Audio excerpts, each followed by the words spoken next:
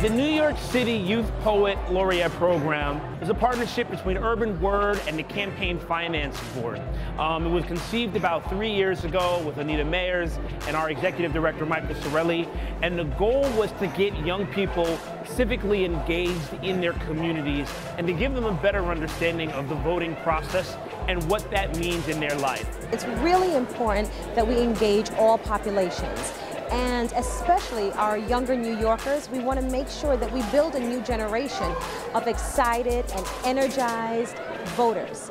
Our youth are often forgotten, and we want to make sure as they become new voters that they are ready to participate in the electoral process. I use my poetry as a platform to promote both civic engagement and youth voter registration.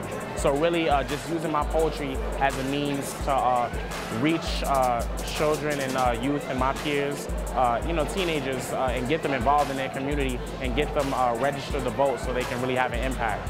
I definitely think that it's a major component now, especially for our generation these days, because we're really going to be the people in charge and really making the decisions in the years to come. So I believe that if we really start making our name and our reputation in the community and help out where it needs to be helped out and influence younger students to do what we do or take part in the community, we'll have a greater influence and things will change.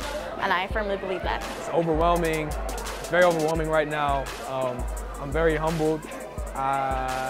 It's too many people to thank, but I really owe it all to Urban Word NYC, and as well as the financial board. What it really brung out of myself, and you can ask everybody else who's been a finalist or even been in the program, it really makes your eyes and your heart keen to what's going on in your community. It makes you more aware, more than you already have been.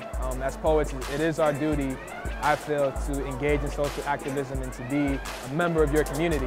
What we believe is that young people have an incredible voice that needs to be heard, needs to be encouraged, needs to be nurtured, because the youth today obviously are the leaders of tomorrow. They will be the teachers, the doctors, the educators, the politicians, the business people of tomorrow, the artists of tomorrow.